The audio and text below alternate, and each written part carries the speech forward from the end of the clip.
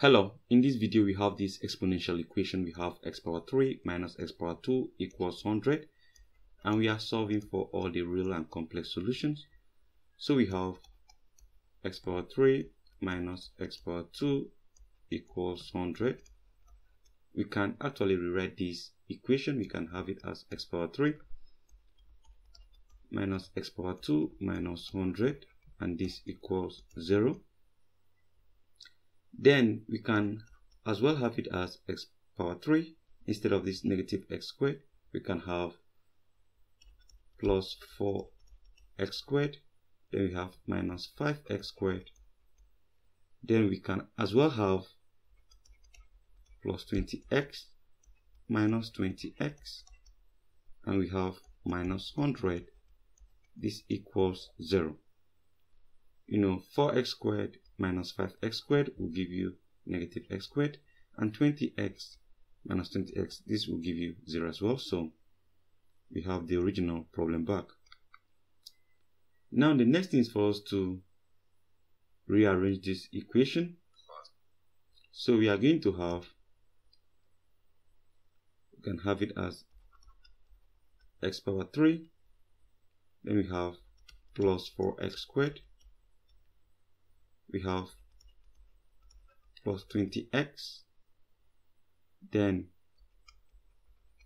minus 5x squared, minus 20x,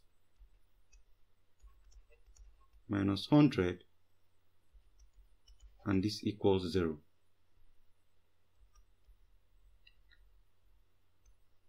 So at this point, we have x here, x and x. We can as well factor that out. X into, we are going to have x power 2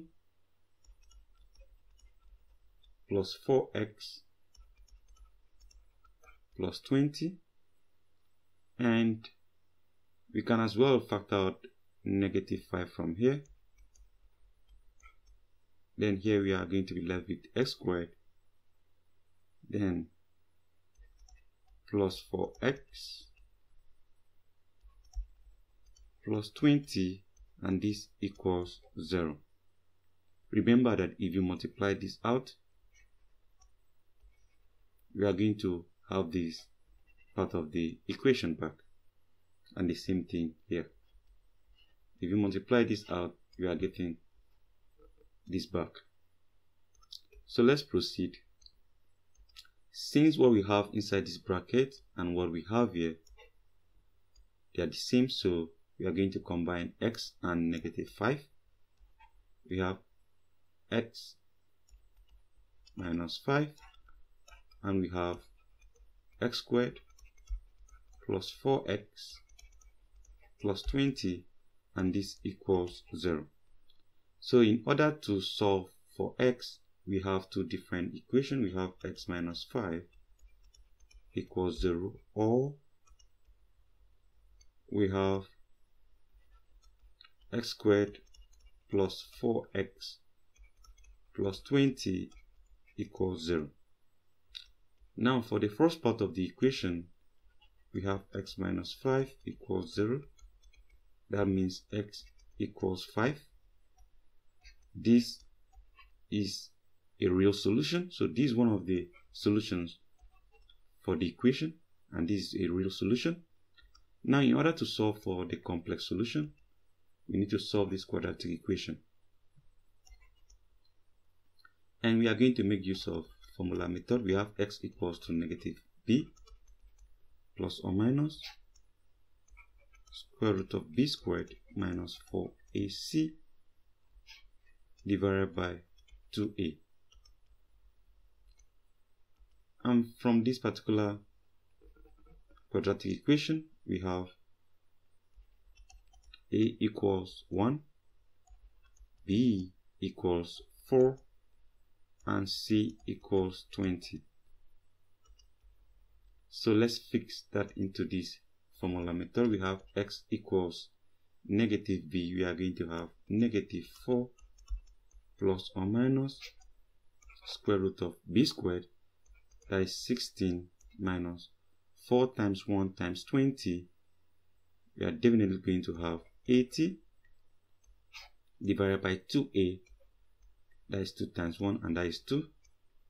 So we have x equals -4 plus or minus 16 minus 80 is square root of -64 divided by 2,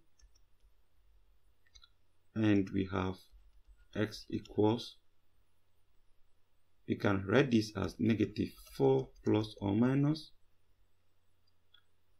we can have it as square root of 64 times square root of -1 divided by 2, and mind you, square root of -1 is equals to I. So we are going to replace square root of -1 with I, and we have x equals -4 plus or minus square root of 64, we have 8 times I, and this is divided by 2. So what do? We can as well divide all part of these by 2, and this will give us x equals -2 plus or minus 4i.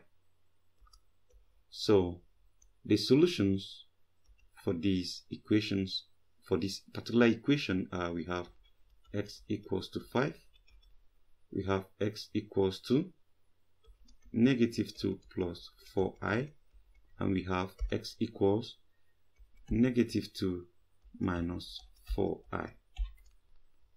So the only real solution we have is x equals 5, while this one and this one, they are both complex solutions. So that is it for the video. Thank you and goodbye.